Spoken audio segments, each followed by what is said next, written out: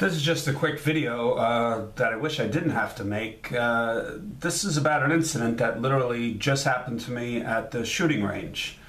I went to my local range with my wife, like we sometimes do on Sundays, and I was shooting my Rock Island Armory 9mm, and she was shooting one of our Glock 19s, and everything was going just great.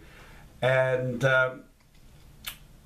as I was sitting there in between reloads, the guns were actually exactly in this position, I got a sharp pain in my mouth.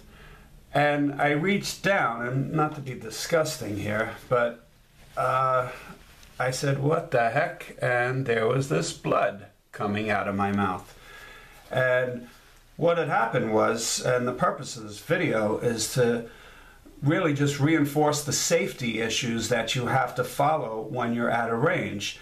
And it turned out a person who was shooting 3 bays down from me had some crazy superpower hand loads that he made, and a piece of shrapnel came flying back at me and hit me in my top lip and my tooth. I'm not going to show you because it looks kind of disgusting.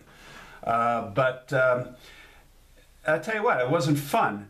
My biggest thing was that it didn't hit my wife, because then I might have switched modes and gone into a very dark place. So, you know, but it hit me, so, you know, I'm a big boy. I understand, you know, stuff happens at shooting ranges. But, so after I went to the bathroom and blotted my mouth off and this and that, we proceeded to shoot again, and I wish I had the piece, but the range officer kept it. The guy next to my wife, wonderful guy, was shooting a beautiful 22 competition pistol. And as I'm looking at him, I see something fly right past his head. And when I tell you, it was a piece of shrapnel this big, and it landed behind him on the bay. And at that point, I said, "What the heck is going on here?" And that's when I realized that it was the guy, like I said, a couple of bays down, and he was shooting, it looked like a .44 Magnum revolver, and but he had made these hand loads, and they were non-jacketed, so they were just lead. And at first, the range officer came in and thought that someone had hit a carrier, because where we shoot, you're supposed to shoot at 50 feet. Sometimes they let you bring it in to like 30 feet, but that's the closest that we're allowed to shoot at. And he originally thought it was a carrier, which I could understand that. If you hit the triangular carrier a certain way, a piece of shrapnel from a bullet can bounce back. But the carriers were all out at 50 feet. So it turned out what the guy was doing was being a little foolish, quite frankly, and he was shooting really low, and he was hitting the concrete floor, and then the round was hitting the floor, bouncing up against the backstop, sort of breaking up, and then flying back down at us people on the line. So I really went there because I wanted to retest. I just got another batch of these Freedom ammunitions, Freedom munitions 9mm. I get these all the time. I love them. I think they're like $10 for 50, and you get free shipping if you order over 100 or something, or 200. I don't know what it is, but you get free shipping if you order a bunch. And they work just fantastic. I highly recommend them. And that's really what I was trying to do today, to just test out these. But really, this is quick. The purpose is, I was wearing these glasses, which are really good prescription shooting glasses. They're clear on the bottom, and then they have my my prescription lens on the top.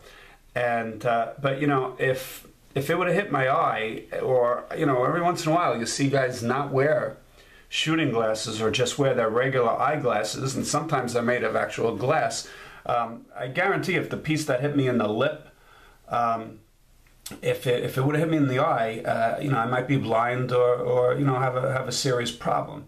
And again, you know, don't want to be disgusting, but this is just a little remnants of it. There was a lot more blood that came out, And I'm not blaming anyone. I mean, accidents happens. We're shooting guns. You know, we're big boys and big girls. We're shooting, and we know it's not a toy. And but let me throw this out. But the point of the matter is, you got to watch when you're at the gun range. I mean, you know, they say the more you do something, the more of your odds of an accident increasing. So I guess if you fly every day, or you drive every day, or shoot guns as much as I do, sometimes 3 times a week, you know, I'm constantly running into issues. And I made, I don't know, 1 or 2 range videos, but I don't want to seem like a person that's complaining all the time. All I'm saying is make sure you wear your glasses and be aware of your surroundings at the range. And people that that overpower their hand loads, you know, go shoot them in an open field or something. Don't take it to an indoor shooting range where this could happen. And certainly, you know, if you're not good enough to shoot and hit your target, don't hit the ground. I mean, you know, for all the shooting I do, I'm not a marksman. I mean, this is at 50 feet here, so a little low. They were all on the target. A couple of bullseyes in there with the 9mm, but you know, a couple of flyers here and there, and it's just not my. I'm not a great marksman. I think I'm a pretty good shot, and I'm positive in a self-defense situation, which whatever, I could, you know, hit what I needed to do. But you know, I don't hit the floor though. I mean, I've seen some people hit the ceiling at a gun range, and I see people hit the floor. Quite frankly, my opinion is their permit should be taken away, or certainly written down at the gun range, and they should be told to never come back again.